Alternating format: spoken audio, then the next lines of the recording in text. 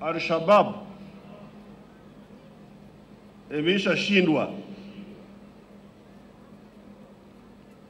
kwa sababu kivita, kama uko na uwezo, unashambulia kambi ya adui,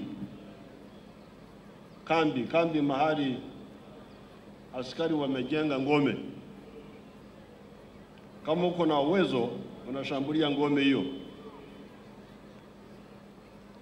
Hapo tunasema uko na uwezo. Kama huna uwezo wa kushambulia ngome, afadhali unashambulia askari ambao wanapigana nao wakiwa wanasafiri. Tunasema hiyo ni ambush.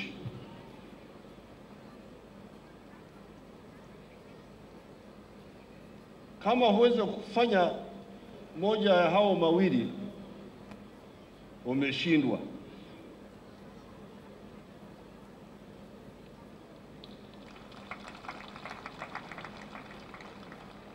If you cannot attack an encamped opponent, you cannot attack him when he's on the move using ambush, then you have been defeated. Na kama uko na akili, ingekuwa vizuri ushiriki kwenye mazungumzo, umalize hiyo shida kwa amani. Lakini ukiwa mjinga kama Al-Shabaab,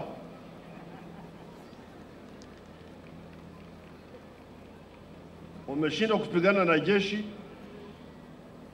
unasema kwa wacha ni uwe wananchi, watu tu. Kule kwetu walikuja wakatupa bomu ya kutupa ya mkono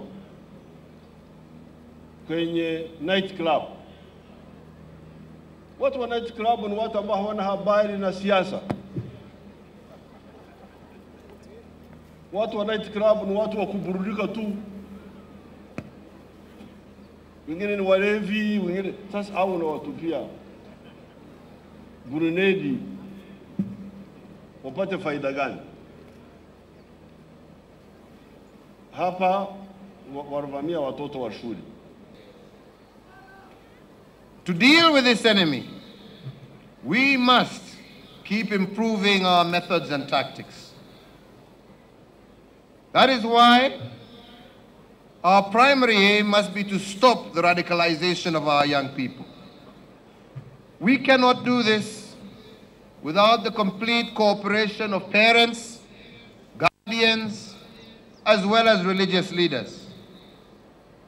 My government takes the matter seriously and has a major anti-radicalization program.